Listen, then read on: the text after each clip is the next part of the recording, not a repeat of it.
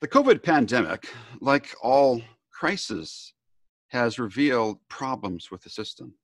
Our system of education isn't working that well because the pandemic has revealed that remote learning isn't working. And the reason it's not working is that teachers are relying on old learning management technology and video conferencing to transfer the traditional face-to-face model to the online world, and it's just not working very effectively. There is a better way. In this week's discussion, we're going to explore helping learners to become autodidactic and to learn how to learn is a much better way than to continue doing what we've been doing for the past while.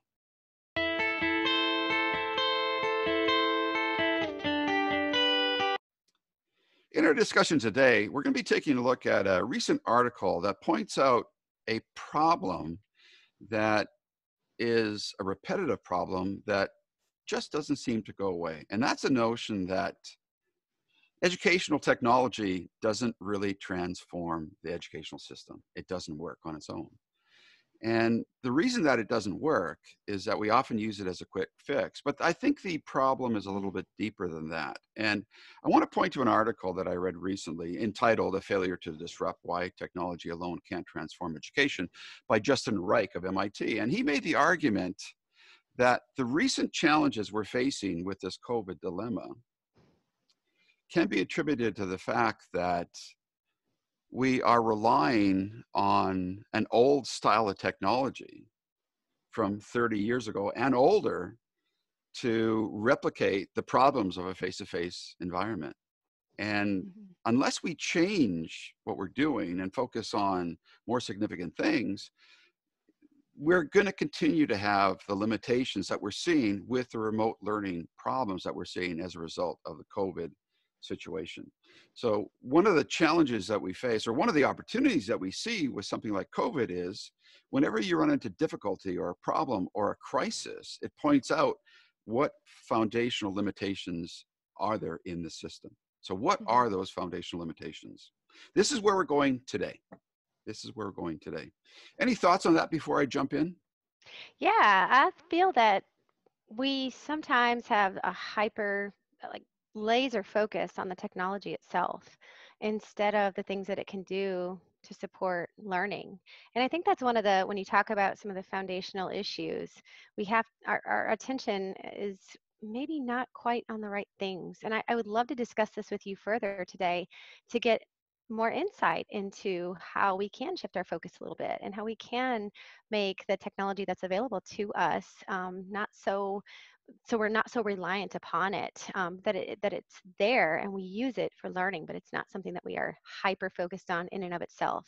And this is something we too deal with in our graduate program. You know, sometimes we'll have folks who come up with really great ideas, but they're I'm focused on an app, or I'm focused on changing the system using the technology, but that doesn't really work. Change starts with us, right? So we have to shift our thinking a bit to allow for those other things to fall into place that we so need in our educational system today.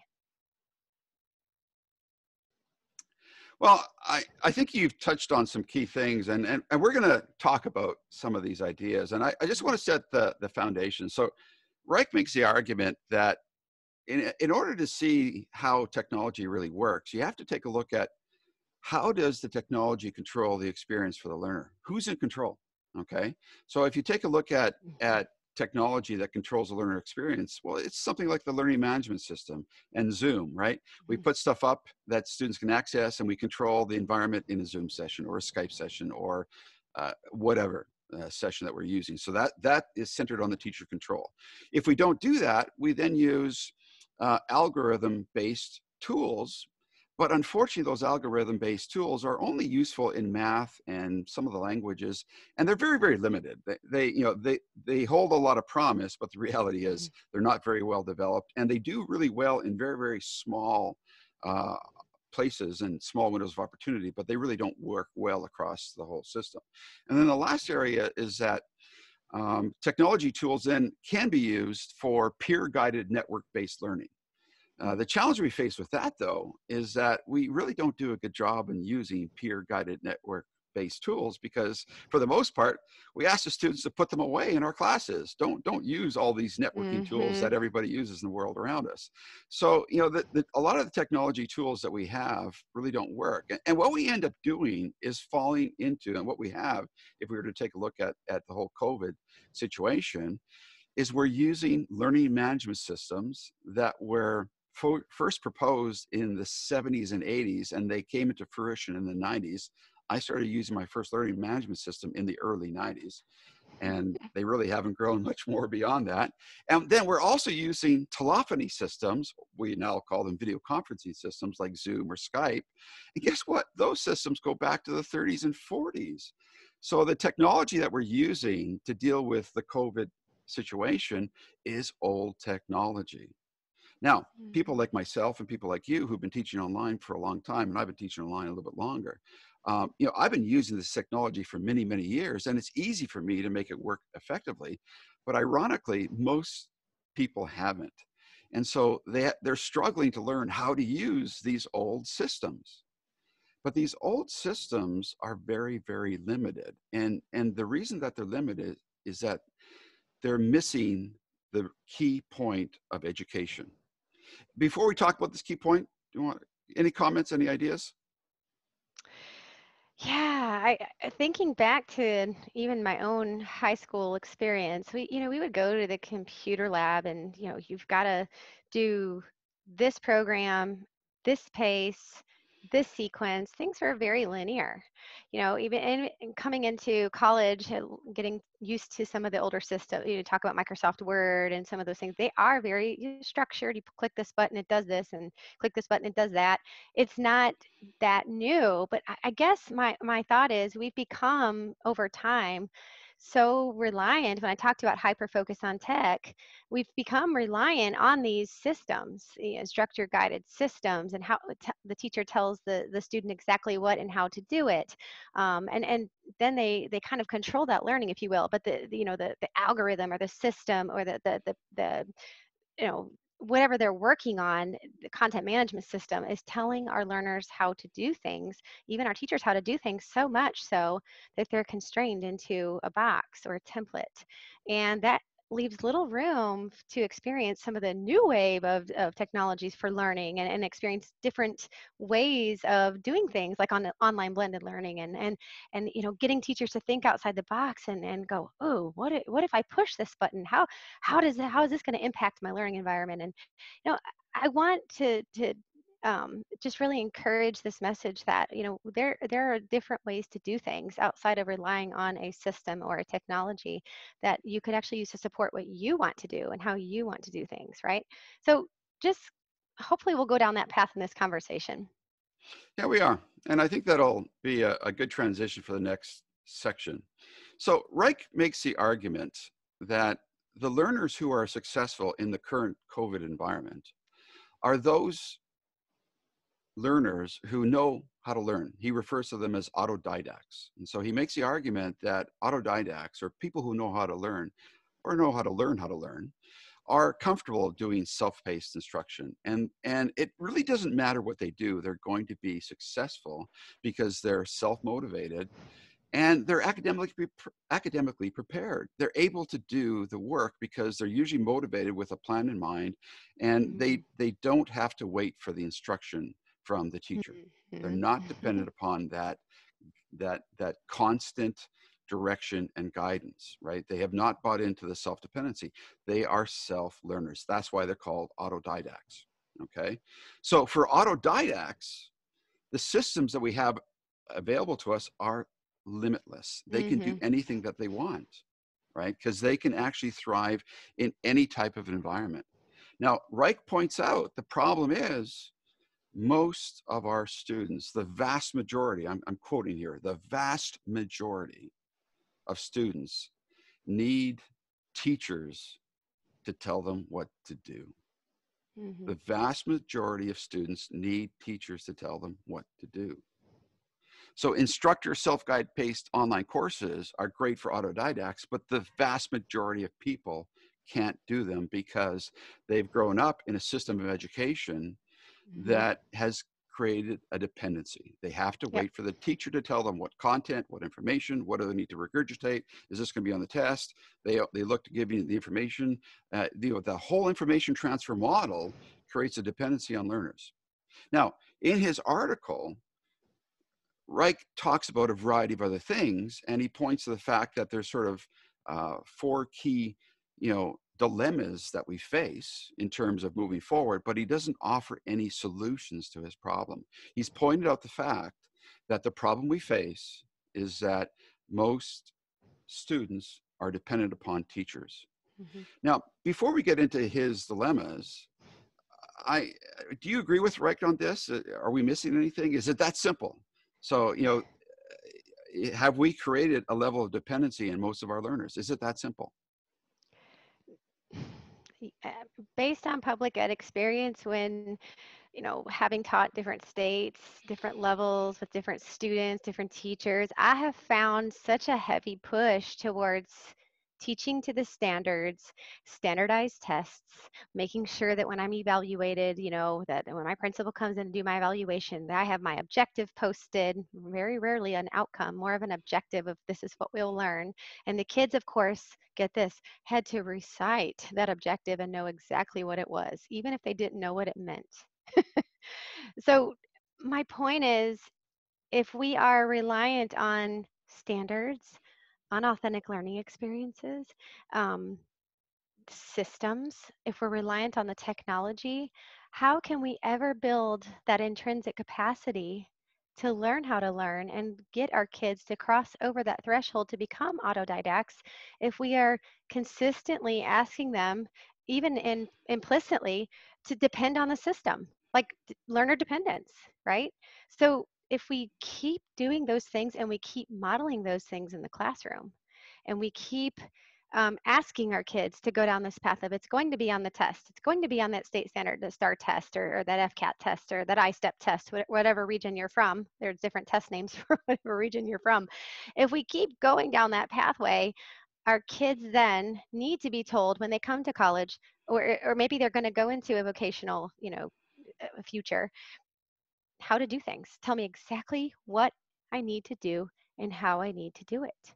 And then that mindset doesn't go away. It doesn't go away unless someone comes along and helps them shift their thinking and their focus a little bit.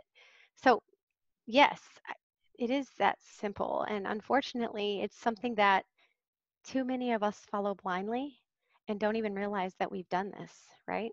I mean, it can even go back to our childhood. Must get that A. One of the things I tell my daughter, did you do your best? Did you do your very best? Yes, mom. Did the teacher say you do your very best? Yes, mom. When I know that, okay, we can move forward now. It's not about getting that perfect grade, following that perfect recipe, and not making mistakes. Guess what? Mistakes, best way I learn. We talked about that this morning, Dwayne.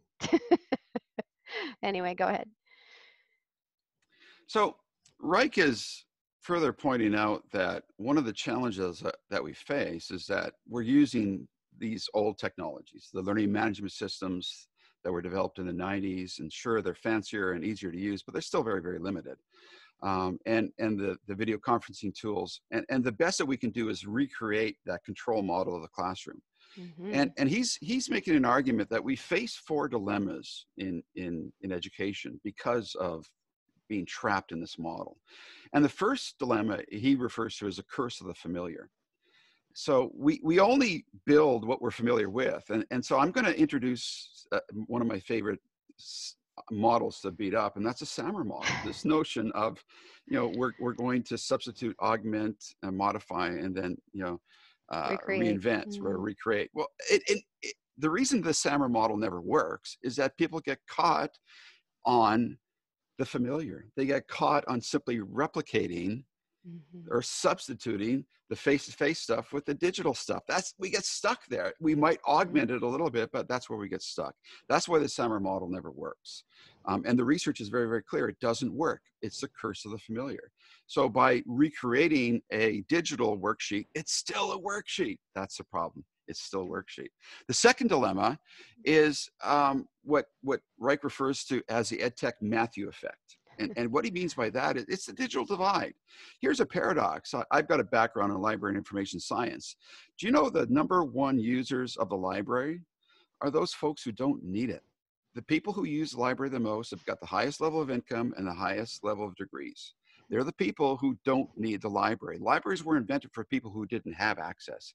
And yet the people who use the access to the library are the ones who don't need it. So we've got this digital divide. And guess what?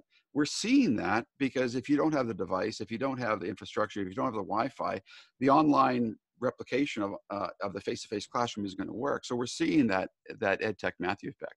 The third dilemma is the trap of routine assessment.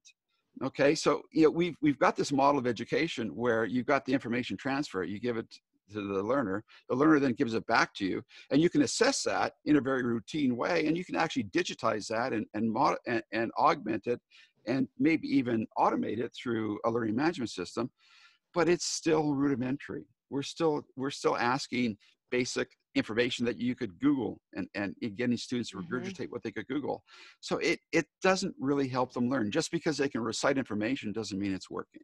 So that's the third dilemma, is that right now our technology, really, that's the best feedback it can give.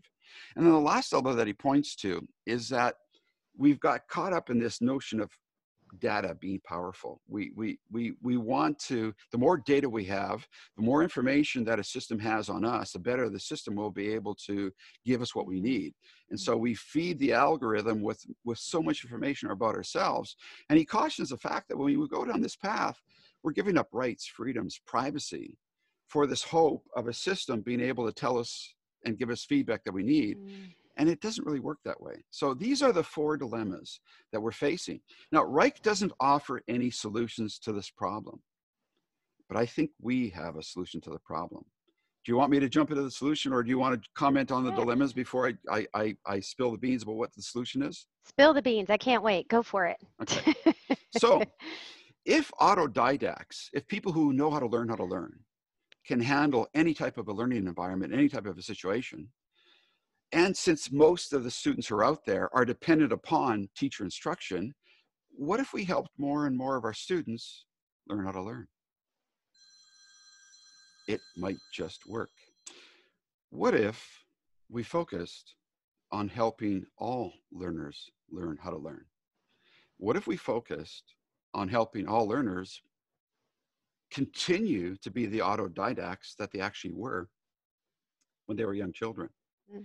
If you watch an infant, if you watch a toddler, if you watch a child, if you watch a young child before they go into kindergarten, or even in kindergarten grade 1, they're autodidactic. They're going for it. They're experimenting. They're testing everything. They know how to learn because that's their life. Why is the sky blue? Why does that happen? How does this work? Why? They're asking all those amazing, wonderful questions because they want to figure it out. So this goes back to our original notion of the learner's mindset. So rather than, move a learner to the growth mindset after we've taken that away from them, if we encourage young learners to continue to be the autodidacts that they are and help them to continue to learn how to learn, then guess what? They'll be able to handle any type of a situation, and we wouldn't be facing this problem. Now, we do have a system for this. All we have to do is create that significant learning environment where you give your learner choice, ownership, and voice through authentic learning opportunities, and they'll be able to handle the real world. And as you and I have been talking about for many years now, by doing this, we help them to be learners who know how to learn and to continue to grow and to continue to experiment. We are preparing them not just for the test, but for their future lives. And as Reich would argue in his article here, autodidacts can handle any type of a system, and they'll be able to face the challenges that we're facing. But we face a challenge in terms of shifting our educational system from the traditional information transfer model of creating a dependency on the learner and on the teacher to this model of choice, ownership, and voice through authentic learning, coaching and mentoring. As educators, we have to shift from being control-oriented task managers of information transfer to guides, to coaches, to mentors. So we have a system, we have a solution. The challenge is implementing the solution. So what are your thoughts on my solution to the problem? I'm glad you went down the path of creating significant learning environments that offer choice, ownership, and voice through authentic learning. My thought was to say that, but you did. So that's great. But the piece I think that I took from what you were sharing, you said autodidacts can handle the system, any system. It wasn't the other way around, right? So we can't rely on a system to give us control of our learning and give us an opportunity to experiment and have a choice and take ownership if we're learning. If we're just walking through those steps, if we're following that algorithm, if we're following that guide or that learning management or content management system, we can't get where we need to become to learn how to learn if we're consistently stuck to a system. So the key words and everything that you said was that autodidacts manage a system, right? So they are the ones controlling the system. The system's not controlling them. And that is where I think everything that when I talk about that shift in focus, when we experience that, all of a sudden now, you're not going to get me back onto a system anymore. Okay, yeah, I might go to a system, Rosetta Stone, and learn some Spanish. That's okay. That works really great in that area. But you're not going to get me to build my own science experiment based on some sort of system. Now, my son the other day, last week, he's 5, and he says, "Mom, I don't think I want to be an engineer anymore." And I'm like, "Uh-oh," because he's all excited about building and creating. He goes, "I think I want to be a scientist." I said, "But Micah," I said, you can be both." He says, "Mom, do you mean I can be an engineer who's a scientist?" Well, that's what I want to be. I don't ever want him to leave that inquisitive nature that he has, because he's already a control freak, right? His little 5-year-old body. He takes Legos and he builds houses and boat houses and beach cabins and all these other things and puts them all together. I don't ever want him to lose that at 5, that imagination, that inquisitivism, that excitement for life and learning that he has. So I think that I have to step back and allow him to continue to grow and build on that. Otherwise, he could become one of those people who are a follower of the system, or I'm going to follow this to get where I want to be. No, we have to do that in certain ways. We have to learn some things. We have to learn how to, follow directions and instructions. That's okay. But let's not squash that desire, that innate wanting to learn how to learn in their own way and experiment and make it, errors and fail forward. So I think, yeah, this is great. This is a really great conversation, and you touched on some key points. So Now, here's the big challenge. We've come up with the solution, the learner's mindset, create those significant learning environments, give your learner choice, ownership, and voice. But how do you do that? How do you do that when the system of education around us is focused on content delivery? How do you hmm do that? Now, we're experiencing that in the DLL program, where a lot of our learners come in and they build an innovation plan, but they face this challenge very quickly, where they realize that the system that they're in is going to fight them at every step in every way, hmm because it's well entrenched. We have the rhetoric and language of Dewey. We talk about progressive education. We talk about learner-centered education. We talk about hmm individualized instruction. We talk about all those wonderful things, but yet we still require all this ridiculous testing. You were sharing with me the other day how your daughter, who's just a couple years older than your son, is already starting to feel a little bit ill on Fridays because she's Yep. got all these tests that she has to do in grade 1. Or is Yep. it grade 2? Is it grade 1? So Grade 1, she has 7 to 9 tests yeah. per week. So we start them off early, and guess what? Mhm. It won't take long for the system of education to teach your daughter to do this. Is this going to be on the test? It doesn't Mhm. take long for kids to realize this is how it works. Mhm. That this isn't about learning. This is about giving you the information to verify Mhm. that I've That I've addressed your learned. objectives and your standards, because I've got Mhm. some STAR test, or I've got some other, you know, uh, Mhm. formal credentialing exam that I have to pass to show that the system of education has delivered me the content and that I have Mhm. checked off that box.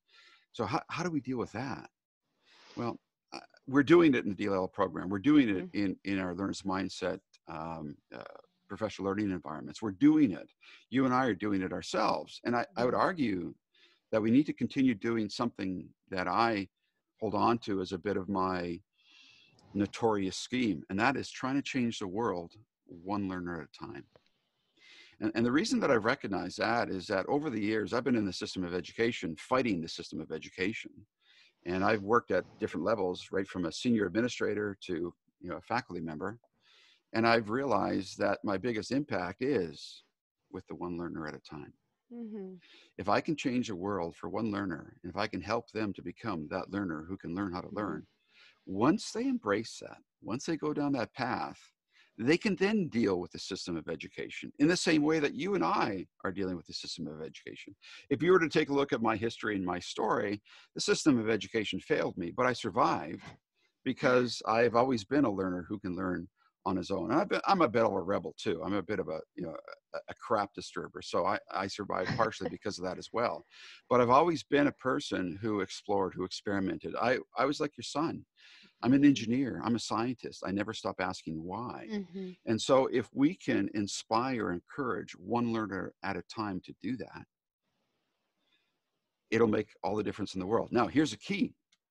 If we choose to inspire those learners who happen to be teachers, and if we can give them a taste and change their world and get them to recognize that through choice, ownership, and voice and authentic learning opportunities, they too can create a learning environment that they can give their Mm-hmm. learners that choice, ownership, and voice. They too can create those authentic learning opportunities in that learning environment that will then change that world for that one learner.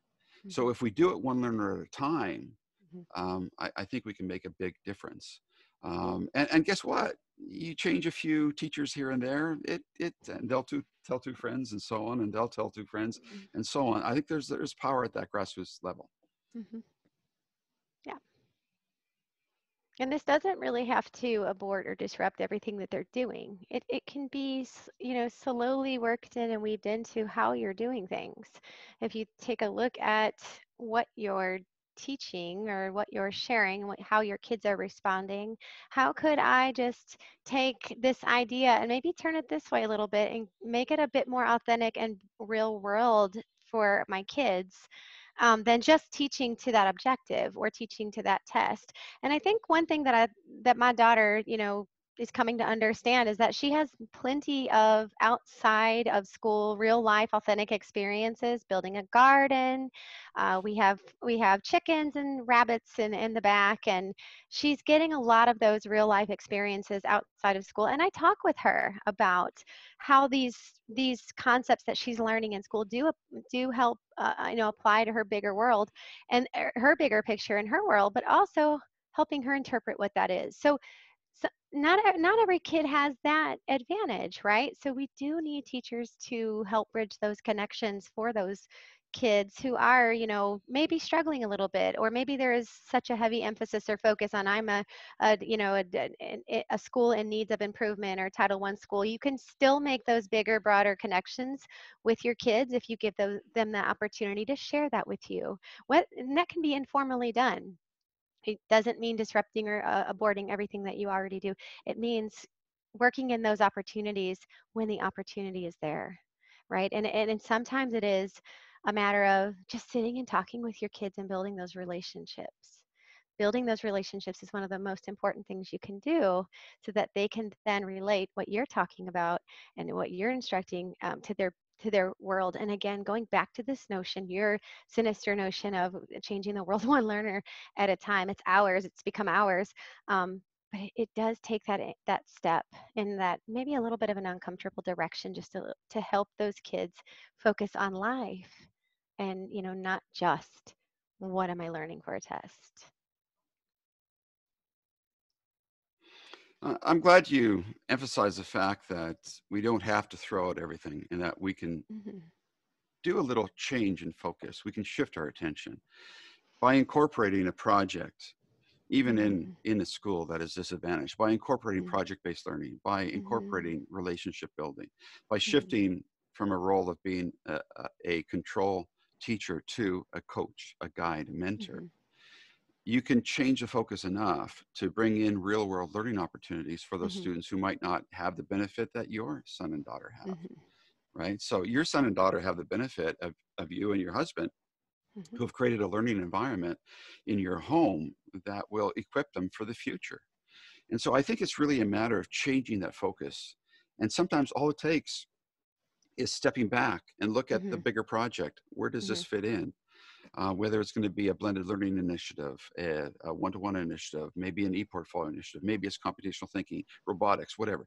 If you can incorporate some type Mhm. of a project that has a real world component, Mhm. learning about the world around you, in history, learning about the history that is down the street in the old age home, as opposed to reading about it in a book, having students interview Mhm. seniors that are in the neighborhood, or maybe even seniors that they are related to. There's so many little opportunities that we have that we can actually modify from information transfer and content delivery to having learners explore, investigate, and look at how does this make meaning in my life, help them to make those meaningful connections. So I guess all we're really asking teachers to do is step back a little bit, change the focus, right? Mhm. Recognize that we're never going to get out of the system of education. You and I are both in it. We're part of it. But guess what? We do have a fair amount of control what we do in our classrooms. And if we change our focus, if we shift our focus from content delivery to authentic learning opportunities. If we give our learners choice, ownership, and voice through those authentic learning opportunities, we are preparing them Mhm. to learn how to learn. And we are addressing Reich's challenge. And that is right now, ed tech isn't working. The reason ed tech isn't working is because all the best that we're doing is using those old learning management systems and old video conferencing tools to Mhm. control the learning environment. If we shift from that and use synchronous collaboration to engage, to build relationships, to bring people together. And we use the asynchronous component of the learning management systems to prepare and equip the learner to go deeper. And then the learner builds their own projects and they trust us as a coach and a guide and as a mentor. It's going to change everything. So Mhm. we actually don't even have to stop using these tools. We just have Right. to use these tools a little bit different, Differently. more effective. Shift from content delivery to Mhm. relationship building, to communication, to actual genuine collaboration, and Mhm. just give the learner the opportunity to learn how to learn as opposed to transfer information. That's the solution. Reich never posited the solution, but we have it. It's called the learner's mindset. If you prepare learners to do this, to actually look at every opportunity or every challenge as an opportunity for growth, Mhm. then the world becomes this enormous world of opportunity. Mhm. There's so much that can be done, and who knows what our learners will be able to accomplish if we equip them to be those lifelong learners. Lots of Mhm. potential here, lots of potential. Okay, so I want to end on this note that if we do this well, and actually we don't even have to do it well, we can still fumble through this because it's part of the learning process. If we can give our Yeah. learners that choice, ownership, and voice, create those learning opportunities, the world is going to be that much bigger, that much more powerful, and the potential that they have to make a difference in their world and everyone else's is going to be off the charts. Enormous potential if we just make this little shift away from content delivery to authentic learning opportunities and helping the learner to learn how to learn. The sky's the limit.